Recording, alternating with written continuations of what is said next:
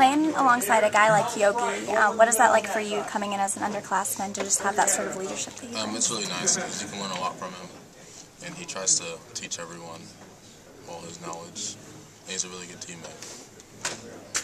What's gone into you, Jawan, and Thomas too? I guess you guys able to sustain, the elevated level of play you guys have had really since the start of Big Ten play. What's enabled you guys to kind of sustain that this last couple of months? Just watching the upperclassmen and how they do it, and then like learning from our coaches. We just learn from all of them. To be a freshman and to see or to listen to these senior speeches, I guess, what does that mean to you to hear how much this program has meant to guys like Yogi?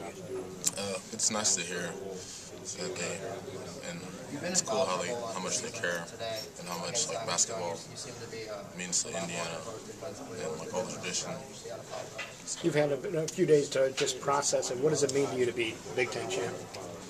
It's nice that all our hard work is paid off. But yeah, we're still not content. We want to keep going. They're going to get you a bigger hat? Hopefully. Yeah. Did you, going back to like Hawaii and Duke, did you ever imagine this would happen? Did you guys even talk about a Big Ten championship back then, or was it? No, we didn't really talk about it. We just talked about getting better each day, and we took it day by day. What did you guys have to get better at specifically? We knew we would improve our defense and stuff, and our offense while moving. You guys